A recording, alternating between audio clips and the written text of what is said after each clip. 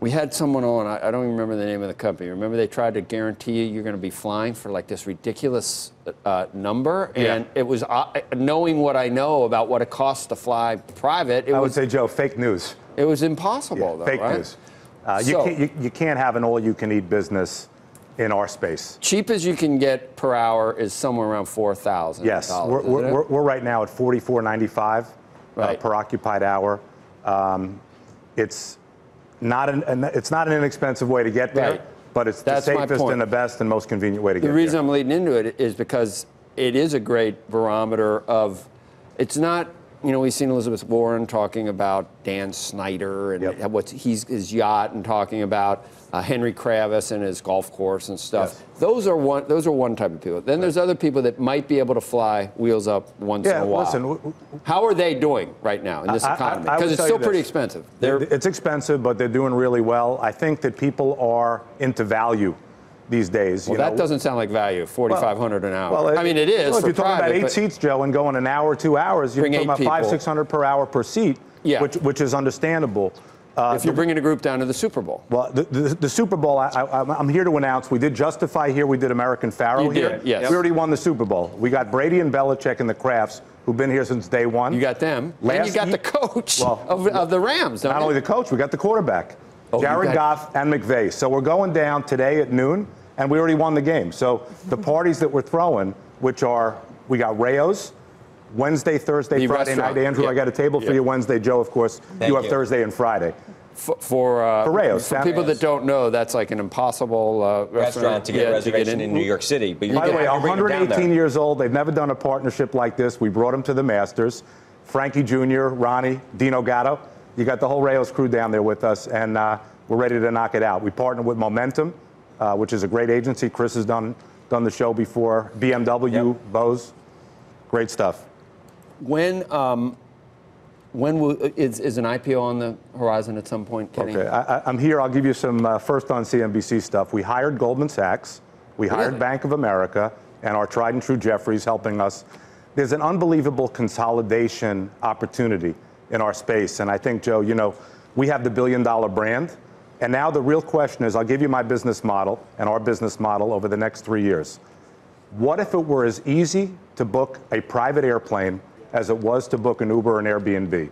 We have the #1 tech team. Quietly, we have 50-plus people that are just doing tech, led by Dan Crow. Dan Crow ran the marketplace at Auto Trader, and he did the subscription business at Weight Watchers. He's got 50 people working 24/7 on building this marketplace, which is... So just want to understand, when you just used the word consolidation, does that mean, you know, he asked you about an IPO. Are you talking about a roll-up of a lot of other companies as part of an IPO, or is that something you do in advance? What are you talking about here? I think it's all connected. Okay. You need currency to be able to consolidate folks in. So you go public, use the currency of the stock to then buy in and bolt on. Is that what we're talking about here? I think we're talking about a strategy. Andrew, you should come do this with us. Okay, no, I'm just trying to understand the roll-up strategy here. I think what's happening is there's a lot of subscale players in our space. Right.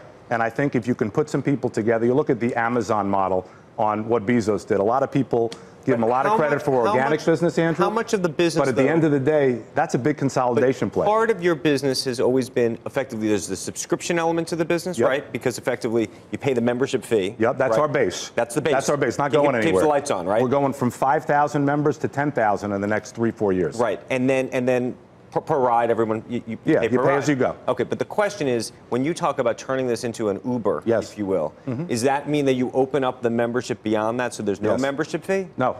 People are going to buy. There's segmentation. Think about American Express. Okay. You have the black card, the platinum, the gold, and the green. Yep. Right now we're in the black card business, which is folks that are spending $100,000 a year. You get smaller planes or less fancy planes for the lower memberships. I think you know, it's interesting. Our consolidation play and our marketplace play is a really simple play.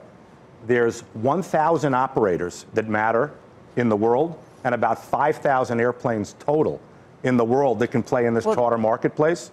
It's our job to be the Amazon box. Amazon ships books, but they ship Samsung televisions. But Amazon didn't make money for a long time. Kenny, if you're looking at this, and right now the biggest stream of revenue they have is AWS, Yes. Are you buying in consolidation? Are you buying the airplanes or are you buying the members? What's the more valuable asset that you're after? Well, for us, it's actually looking at the tech. So tech is a very important bolt-on for us. I think that we are looking to use third-party, vetted and verified airplanes that can make up. Think about what UberX is versus but Uber you made Black. some big capital expenditures early on by buying planes themselves. Yes, well, you have to do that. Listen, to start the Four Seasons, Izzy Sharp needed to build a few hotels. But so the question is, but going forward, you don't need to necessarily own the operator or own the plane. No. I mean, look, we have Rob Wiesenthal on the show occasionally from Blade. He doesn't own the helicopters. He just owns the tech. My point is that controls Kenny has taken a brand, and like the brand is ahead of the operations, I think. Not a question.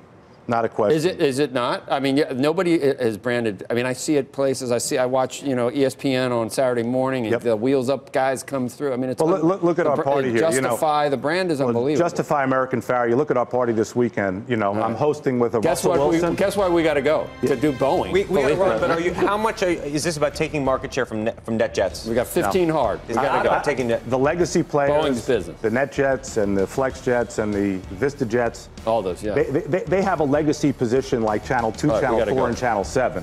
So at the end of the day, we're trying to be Apple TV.